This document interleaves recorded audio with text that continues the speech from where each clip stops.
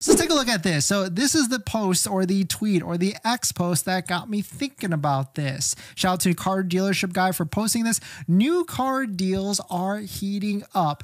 Incentives as a percentage of average transaction prices increased to 5.9% in March, the highest level since July of 2021. Expect deals to continue improving for most brands. And we are starting to see this across the board with big discounts, big incentives across the board for all these different brands. But of course, Tesla is going in a different direction, right? They just increased the price of the Tesla Model Y by $1,000, which didn't, it might have worked because inventory certainly decreased a lot by the end of March. And so it had this reverse effect for sure. But what I think is happening is because they also increased the price of the Model Y by $1,000 right before that as well. Here is the actual price tracking chart so that you can actually see it for yourself. So we can see down here all the way at the bottom. Sorry, it's fine print or small print.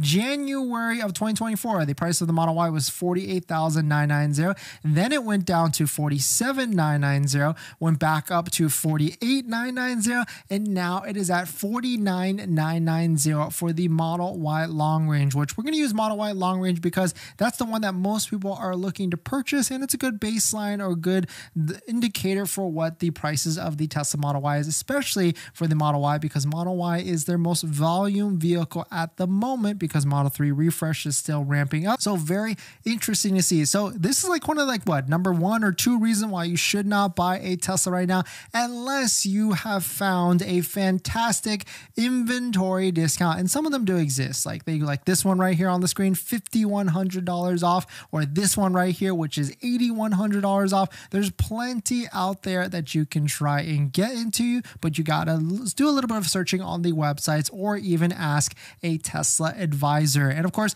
don't forget to use a Tesla referral code just like the one down below in the description so you can get 3 months of full self-driving, which is valued at $600. Thank you to everybody that's used our Tesla referral code in the past and in the future. But I can certainly agree, incentives are going to keep rising and rising, which is going to put more pressure on Tesla to try and add more discounts or incentives as well, especially when Model Y inventory is still trending at a up and higher pace. And so certainly I would say maybe if you do not need a vehicle right now, but you're interested in Tesla Model Y, my advice has kind of been the same for a while. Wait till the end of the quarter, which is going to be June of this year. But if you need a vehicle now, then just try and find an inventory discount that is out there because Tesla's messing with the prices again. They're going up and down $1,000 left and right. And so certainly I would say just wait it out if you can. The third reason, or the second or third reason, I kind of lost count at this point, is that especially if you're shopping for the Model Y, there will be a Model Y refresh, whether it's a sub refresh.